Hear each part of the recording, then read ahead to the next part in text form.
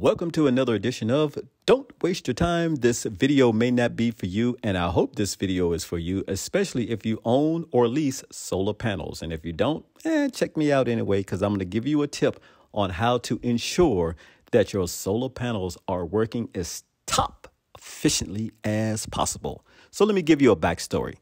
It was time for me to get a new roof, and the solar company team came out, took my solar panels down, all 27 of them. The new roof was placed on my house, and then the solar panels were put back on the backside of my roof. No problems, right? Right. So about 3 days later, I saw the tech from the solar panel company park his car right in front of my house. He proceeded to go on the roof, came back down, and in a few minutes he left. So I thought that he was just making a simple safety check to make sure all of the solar panels was working. I don't know what he was doing. I just thought he was doing a little inspection. Well, 3 days later, that same tech came back. He went back up on the roof, and then about 10 minutes later, he came down on the roof. And this time I met him at the foot of the ladder, and I asked him, is there a problem going on with my solar panels? And he said, there is a couple of problems going on with my solar panels. And this is what he told me. One, the team who took off my solar panels and reinstalled the solar panels did not put them in order. Two, 4 of the 27 solar panels in the in-phase stage is not working properly, so they're not producing at its fullest capability. And 3, he's going to have to get a coworker to come back down to assist him to take all the solar panels down and put the solar panels back in the right order. So I was surprised. I thought it was working quite fine because A, I was checking my app, and B, I would go to the solar panels webpage to make sure that I was producing power, but what do I know? I'm not really a techie guy.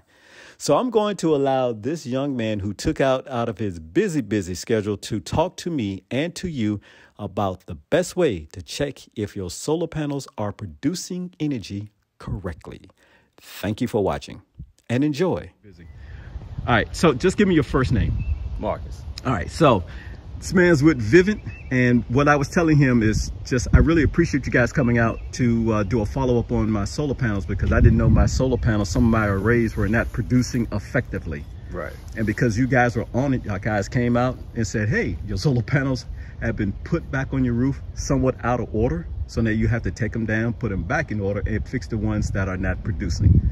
My question is, how would one protect themselves from knowing that your solar panels are functioning or are not functioning? What's a good tip for these people to know? So this is an in-phase system. If you go to your Envoy box and you open the box and there's a red light where the little thunder tick is, that means one or more of your panels aren't producing.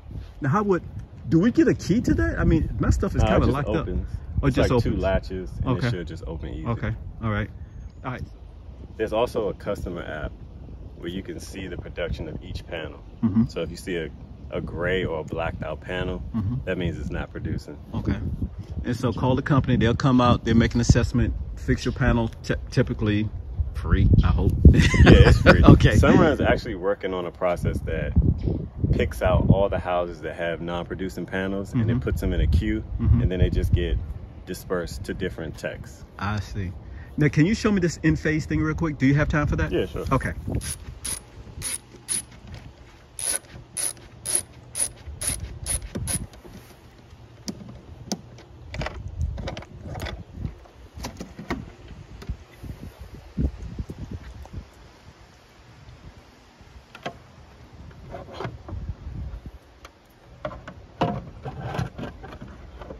All your communication comes from this box. This red light means that one or more panels aren't producing. Oh. Okay, and that's a good tip to know that if it's red, you need to call. If it's not red, what does it show? Green? Yeah, all 4 should be green. All 4 should be green. Okay. Wow. That's a good tip, my man. I know you're going to help a lot of people out by doing that. Now, how often should you check that? Once every year? So I have my solar panels on storm. After a storm, really? Yeah. Yep. Is it that frequent that something may go wrong when it's raining hard? No, like an electrical storm, or like a thunderstorm. I would definitely check. Okay, so here's the last thing I'm gonna say. We did lose power last year. Okay. But my whole neighborhood was dark, and I had the brightest house literally right here.